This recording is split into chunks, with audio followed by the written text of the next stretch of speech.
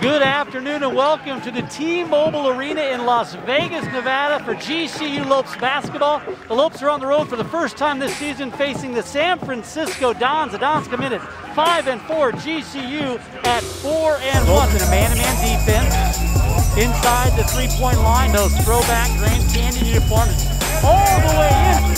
Little give and go, pass stolen by Oscar Freyer. Laver hands the ball off, Black Hero right back to Ollie on the give and go, easy lay-in. Freyer gets it in the right block to Midgard. Midgard spins to right side, Lopes inbound with a 20-second shot clock into Midgard. He turns around the right-handed hook and drains it. GCU bench has been standing the whole game.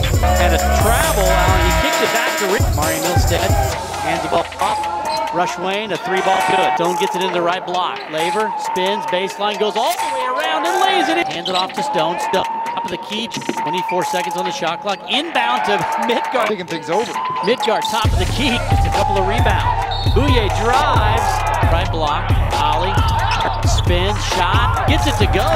Coming down the other way, the Dons, moving right to left, all the way in. Block. Green, ooh, a little push there.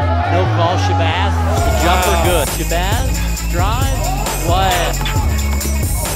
All the way in, left hand, scored. Shot off the glass, misses it. The putback good by McLaughlin. Got him back within one.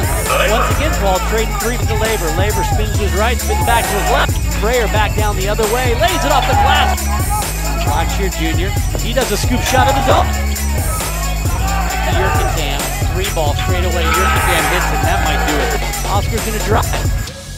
0.9 to go. Lopes needed to get a steal, and they foul it, and no foul call. Right, true. And that's the game. Leading to him. The ref knows he wants a foul.